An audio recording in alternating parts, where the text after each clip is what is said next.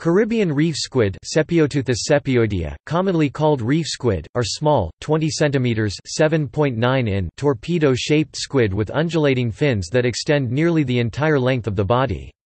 In 2001, marine biologist Sylvia Macia discovered that squid were able to propel themselves up out of the water about 2 meters (6.6 feet) and fly approximately 10 meters (33 feet) before re-entry, a discovery which led to the identification of 6 species of flying squid.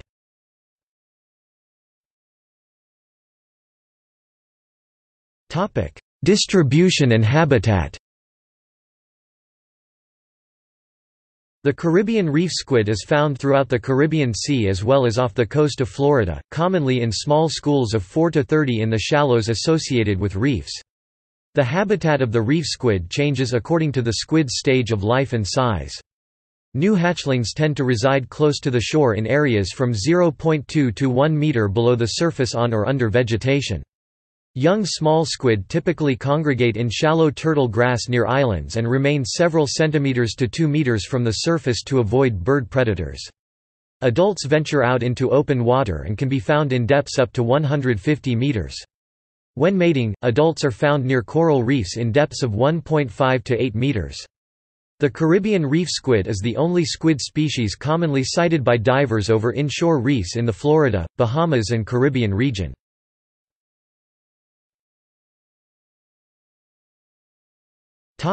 Feeding behavior. This species, like most squid, is a voracious eater and typically consumes 30 to 60% of its body weight daily. Prey is caught using the club-like end of the long tentacles, which are then pulled towards the mouth supported by the shorter arms. Like other cephalopods, it has a strong beak which it uses to cut the prey into parts so that the raspy tongue, or radula, can be used to further process the food. It consumes small fish, other mollusks, and crustaceans.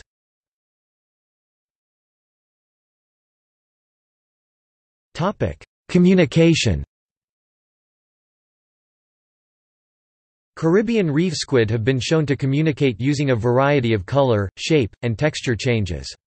Squid are capable of rapid changes in skin color and pattern through nervous control of chromatophores. In addition to camouflage and appearing larger in the face of a threat, squids use color, patterns, and flashing to communicate with one another in various courtship rituals. Caribbean reef squid can send one message via color patterns to a squid on their right, while they send another message to a squid on their left.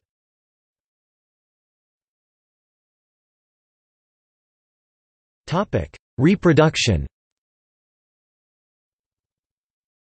Like other cephalopods, the Caribbean reef squid is semilparous, dying after reproducing. Females lay their eggs then die immediately after. The males, however, can fertilize many females in a short period of time before they die. Females lay the eggs in well-protected areas scattered around the reefs. After competing with 2 to 5 other males, the largest male approaches the female and gently strokes her with his tentacles. At first she may indicate her alarm by flashing a distinct pattern, but the male soon calms her by blowing water at her and jetting gently away. He returns repeatedly until the female accepts him, however the pair may continue this dance or courting for up to an hour. The male then attaches a sticky packet of sperm to the female's body. As he reaches out with the sperm packet, he displays a pulsating pattern.